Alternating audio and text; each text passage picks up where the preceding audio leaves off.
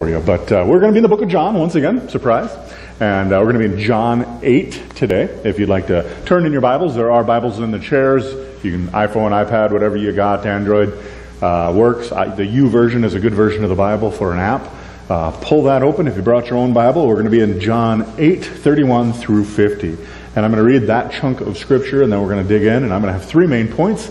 You'll find those already perfectly typed out for you in your bulletin, so all you got to do is take some notes in case God inspires you with something from whatever I happen to say today. So again, I'm glad that you're here.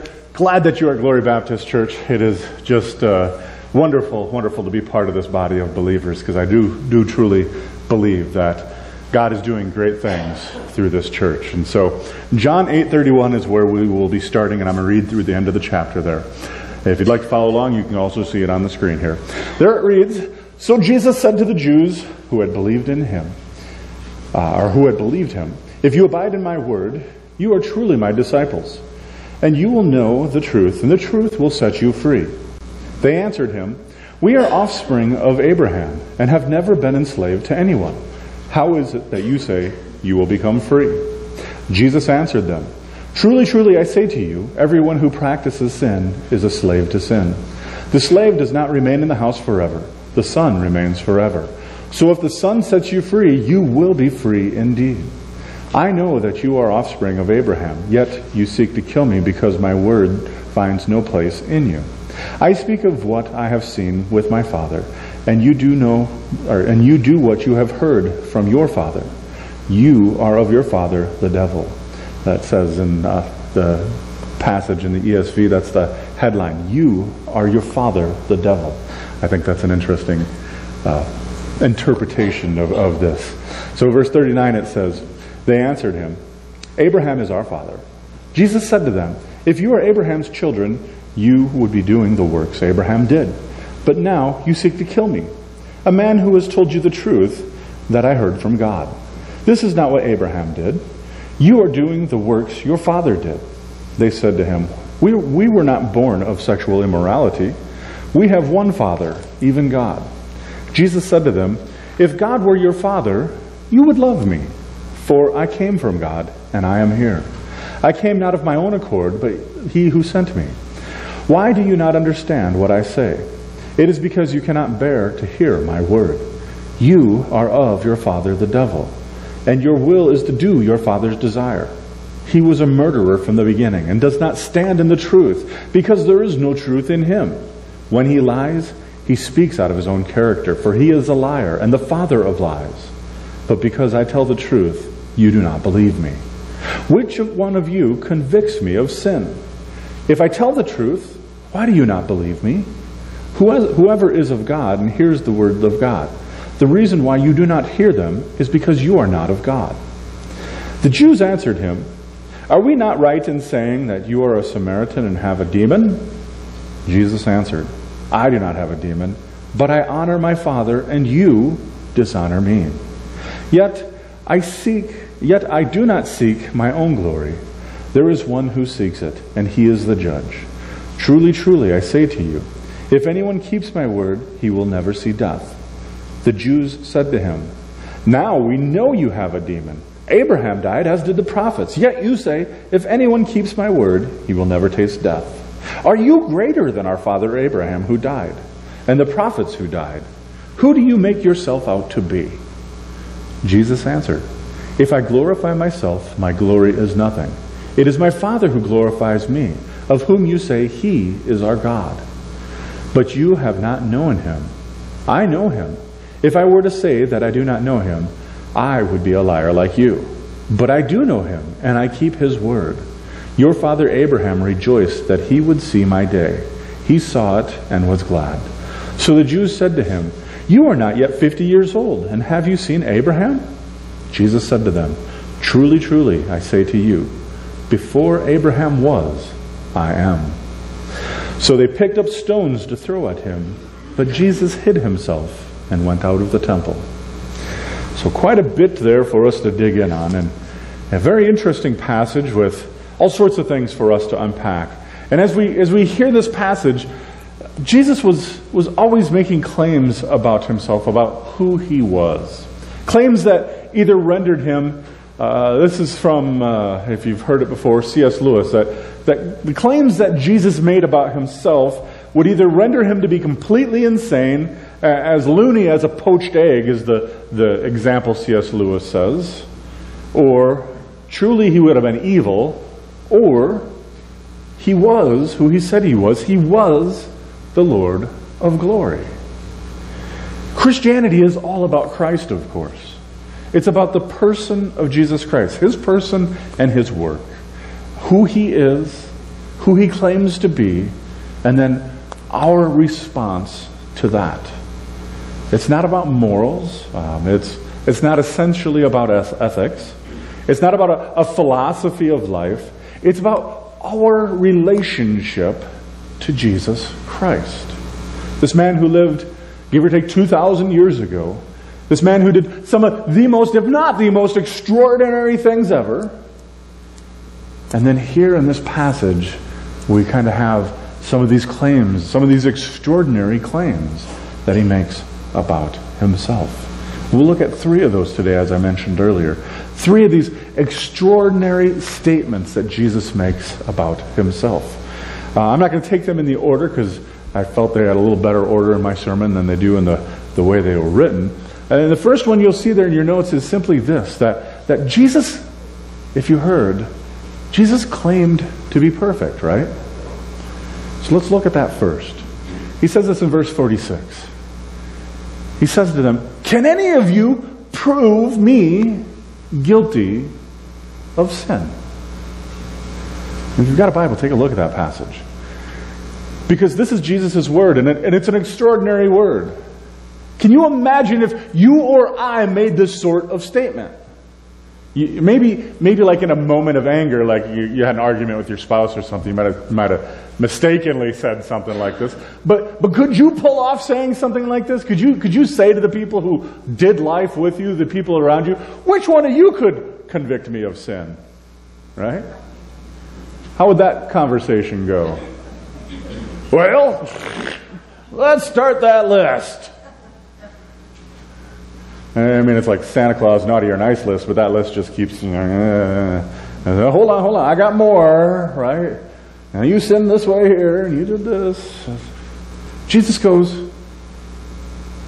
with all these people there, all these people who, I'll remind you, want to kill him, he goes, which one of you can prove that I've sinned? He kind of throws the gauntlet down here, doesn't he? Which one of you can prove that I have sinned? That statement is extraordinary in its audacity. Nobody else in the history of the world can make this claim. Jesus says, which of you can prove me to be guilty of sin? And he's saying this in the temple grounds, as we've talked about in the past. It's after the feast is over. And he's in this dialogue about what is true, the nature of truth, and what is false. And he says to them, which of you can prove me to be a sinner? And as he does this, he's confronting them, in fact, making this extraordinary statement. And he's basically saying to his listeners as he goes through, if you heard me read in this passage, that they wouldn't know the truth if it hit them in the face like a brick, right? So while he's not necessarily trying to be offensive, he is going to offend. But he's offending with the truth here. He's pointing them out point blank. You're blind. You cannot see. You think you've seen, but you cannot. And which one of you can prove me to be a sinner? Because you see, he tells them they were not capable of recognizing the truth. Because, yes, they were sons of Abraham. But he says here, as I pointed out, you in fact are literally, so to speak, they're the sons of the devil, he says, right? Not biologically, of course, but in their souls, lost in their sin. Can you imagine Jesus at the temple, the holiest place on the planet, sitting there on the edges of the temple there, with God's people, the Jews, sitting there, them all surrounded, listening to him. They're already angry at him, right? To the point that they want to kill him. And he says, your father's the devil. How do you think that's going to fly?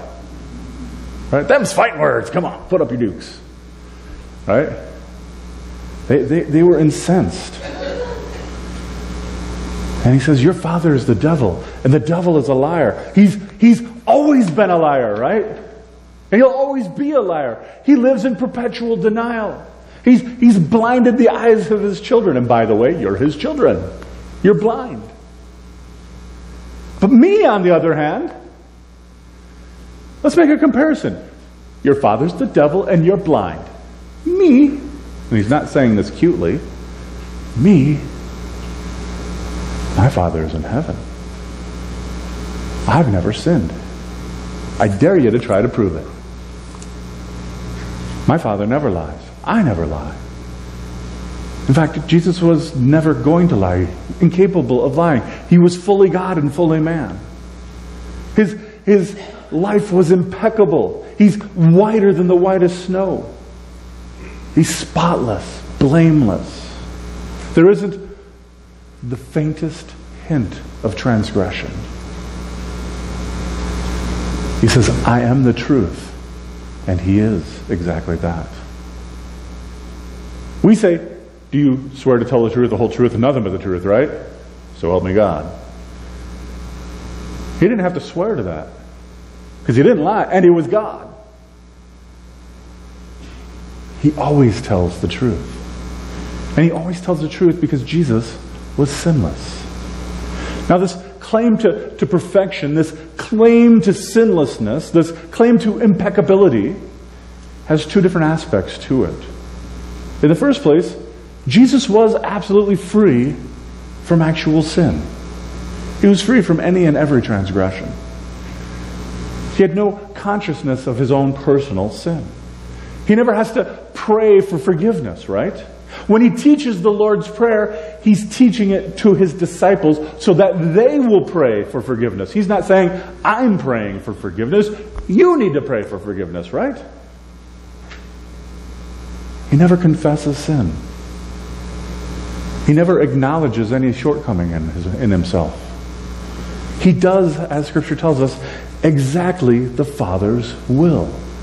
And he fulfills it all in absolute righteousness. There's no actual sin in his life. But even perhaps more important than that, Jesus doesn't inherit the guilt and corruption of Adam either. See, we're all tainted by the sin of Adam and Eve, right? We're all carrying this burden that has been messing up the world since the Garden of Eden early in the book of Genesis. God created the world and it was good. Adam and Eve, for a while, had it perfect, but then fell into sin. And the taint and the stain and the baggage that came with that sin carries through to us today. But not through Jesus.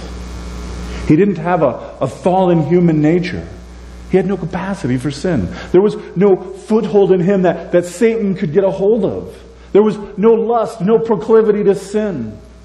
There was no possibility of sin arising from within him. There was no dark place hidden in his heart that he didn't want other people to see.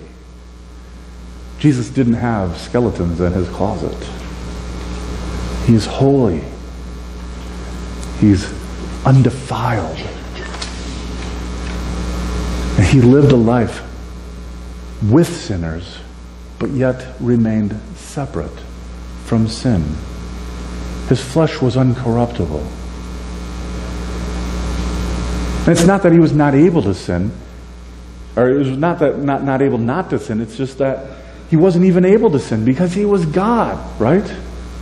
And so he says to them, they don't believe him as God, but he says to them, which one of you, now some of these people have been following for a while, which one of you, can any of you, anybody here, raise your hand, come on, which one of you, you guys, over here, kids down front, one of you guys, which one of you can accuse me and prove that I have sinned?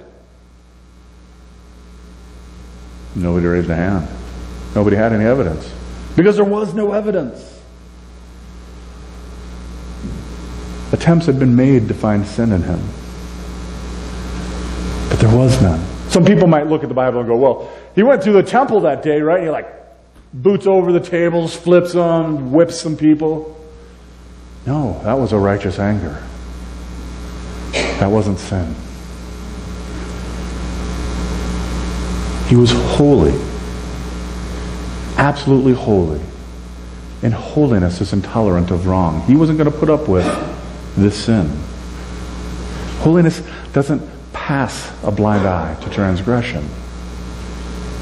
Holiness judges. Faultlessness can condemn because it is right. And Jesus says again and again and again, if you're not for me, you're against me.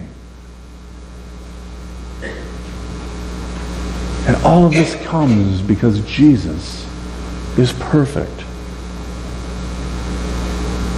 It's almost impossible for us to imagine that Jesus is perfect in every way. No brokenness like us. Yet, he came to the earth to relate to us. We'll see this around Christmas time and next month. Jesus coming in and being with us and being present. He understood our plight. He knew it better than we even know. Yet, he did not sin. Charles Spurgeon, great theologian, once met a man at a train station who came up to him and said, Mr. Spurgeon, I'm perfect. So Mr. Spurgeon looked him in the eye, stomped on his toe. The man started yelling and screaming at him. And Spurgeon said, there's no such thing as a perfect man. But Jesus is perfect. The one and the only one. The sole exception. The Bible records the confession of many sins, and one of the more interesting and perhaps more compelling one comes in Psalm 51. Many of you know this one well. This would be David. And it's one of the most moving episodes of King David's life, where he talks about the depths of his sin. David was a man after God's own heart. We've been studying him on Wednesday night with our youngest kids here.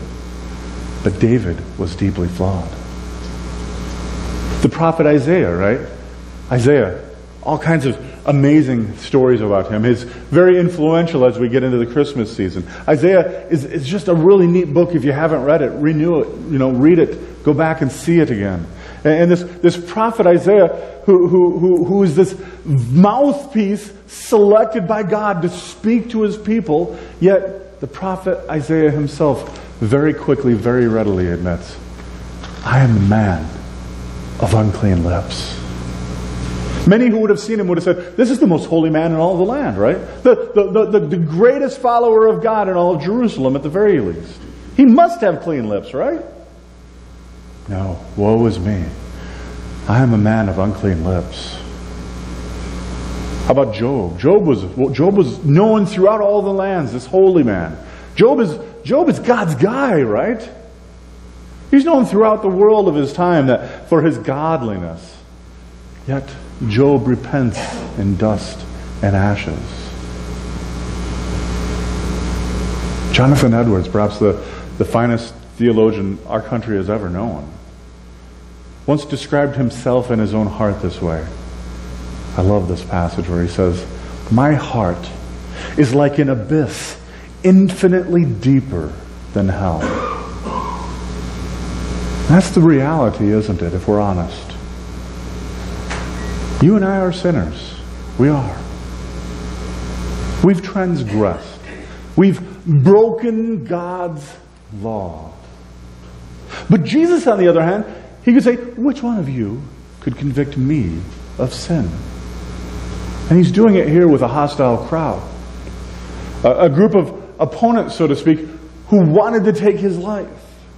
Which of you can accuse me of doing anything wrong?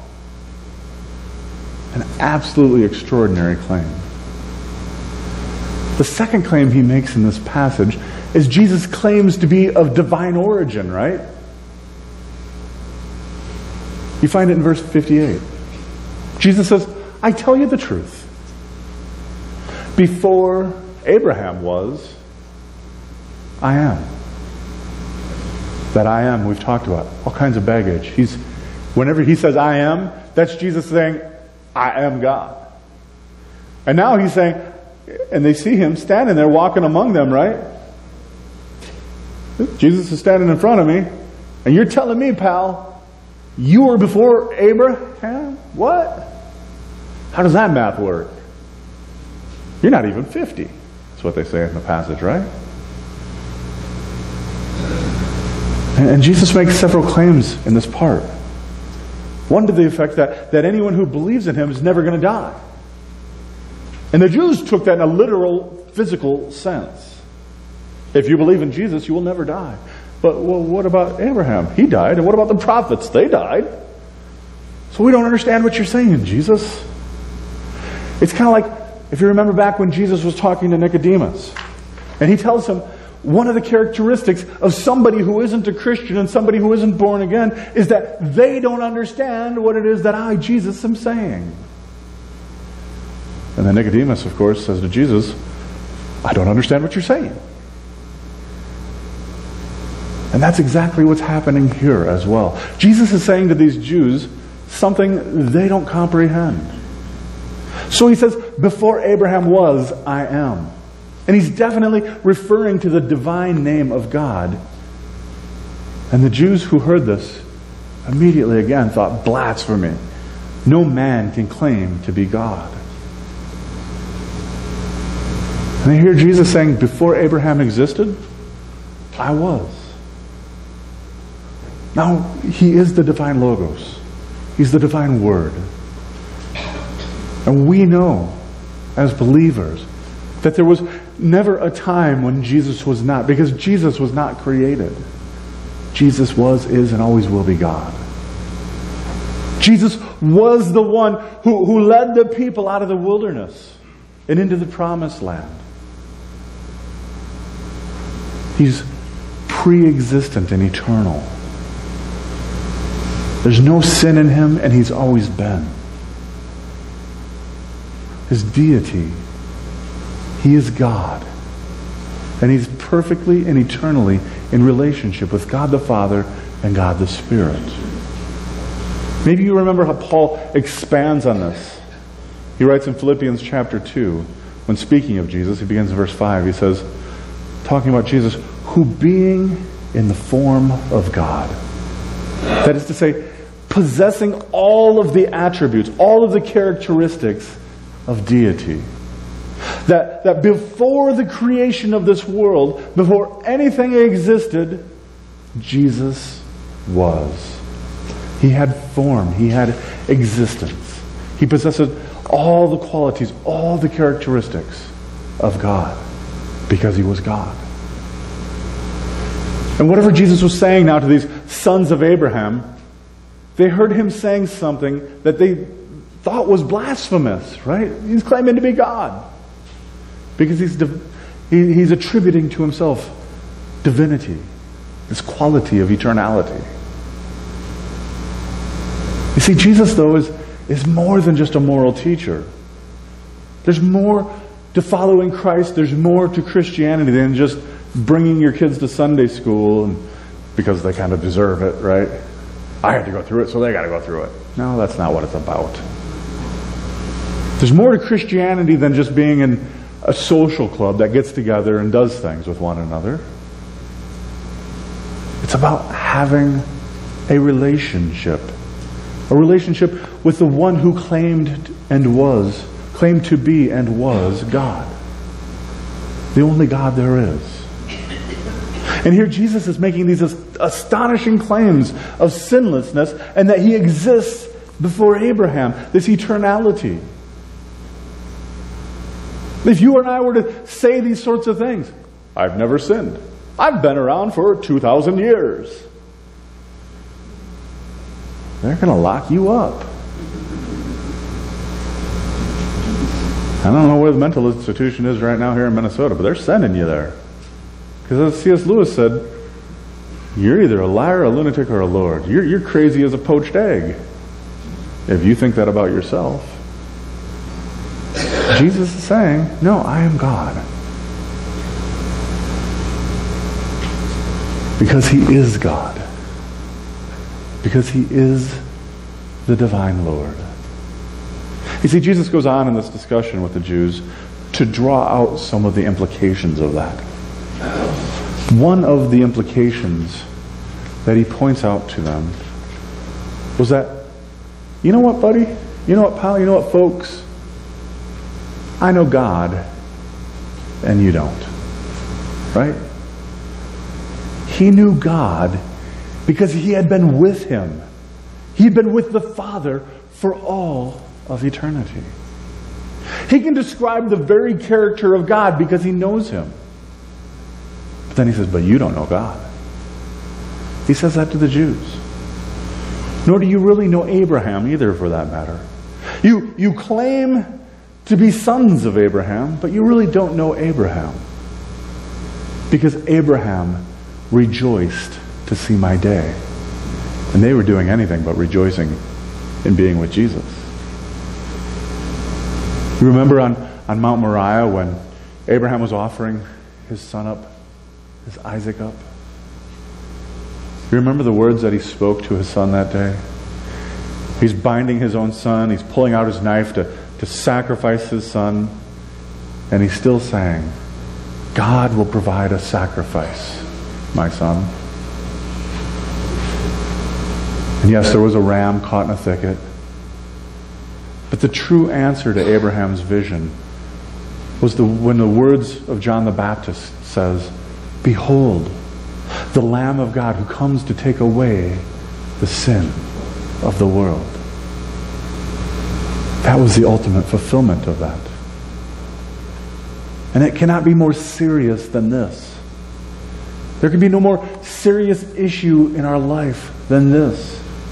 Because it's about whether or not we know God. Whether or not we know Jesus. There's a big difference between knowing about someone and knowing someone. One is knowledge and one is relationship. I know God because I've come to know him by faith, by embracing his son Jesus Christ as my mediator, as my Lord, as my prophet, as my priest, as my king, right? You can be close to Jesus in a knowledge sense and still not know him. One of the problematic things in our world today is an abundance of knowledge, but ever increasing ignorance. We have an endless wealth of resources to learn about any subject at any time, right? I have a smartphone that I can pull out and look up anything. Infinite biblical resources, infinite information about who Jesus was. And yet, the ignorance of who he was increases. Sad but true. People know of him, but they don't know him. They have maybe some head knowledge, but not heart knowledge. Just like these Jews.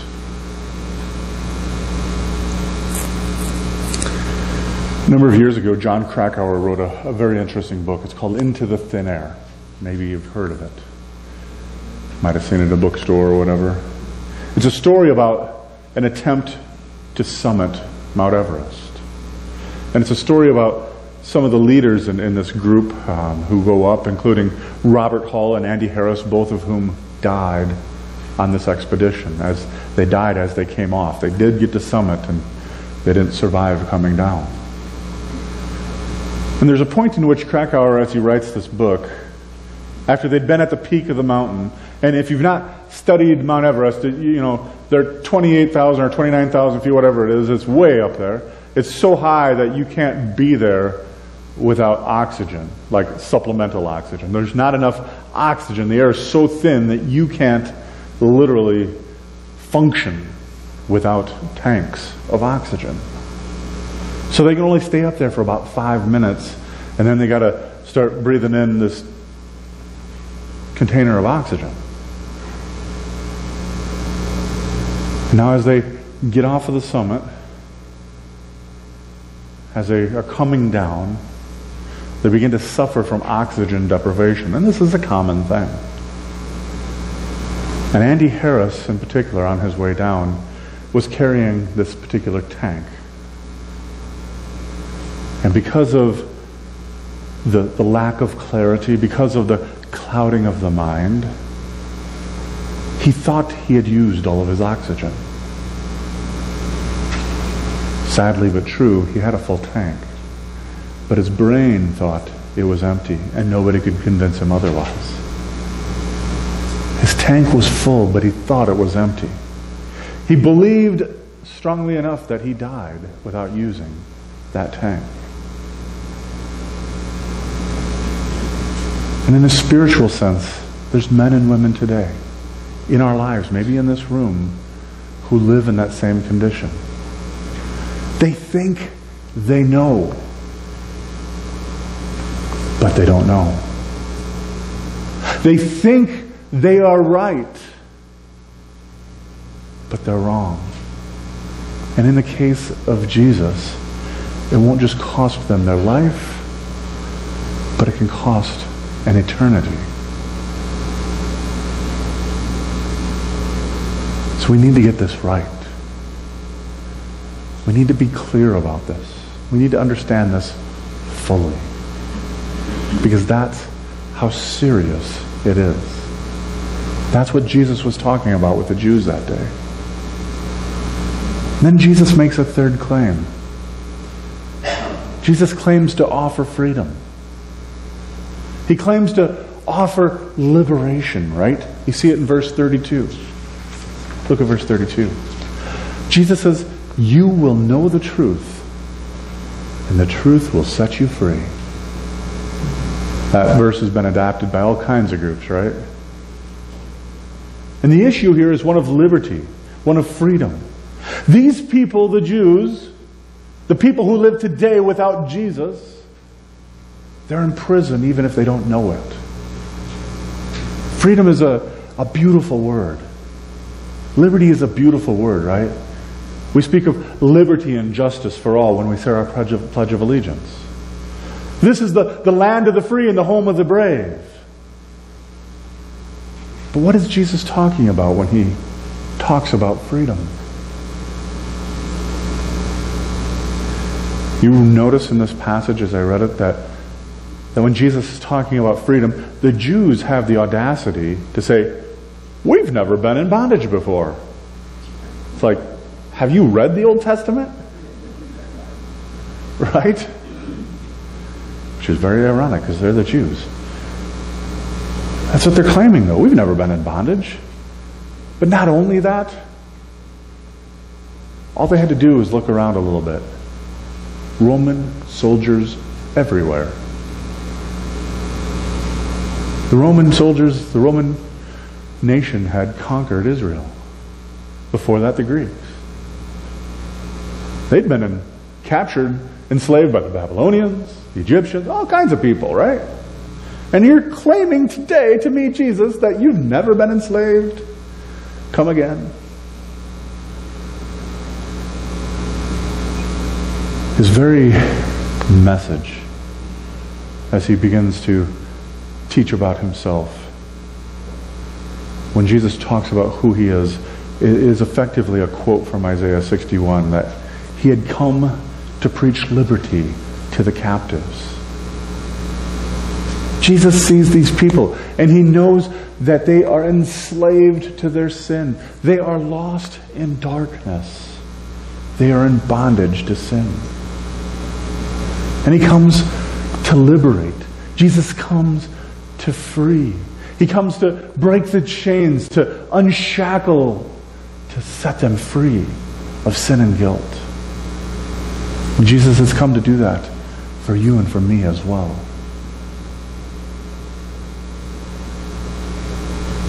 One of the greatest lies people believe is that, oh, I'll come to Jesus later, right? I'll come to Jesus when I'm ready. I'll come to Jesus when I think it's time. I'm kind of having fun right now doing these things, right? I like my life. I like my partying. I like my relationships. I like whatever it is. And maybe someday I'll get around to that Jesus thing. But right now, I like what I'm doing. I like who I am. I like how it is. I can do that whenever I want, somewhere down the line. But Jesus says the truth of the matter is, no one can come to me unless my Father draws him. See, it's not up to us to choose if and or when. We cannot just, I'll get to that eventually, whenever I decide it's time for that to happen. We can't do it on our own strength. We can't do it on our own native ability. It takes God working in us, on us, and through us.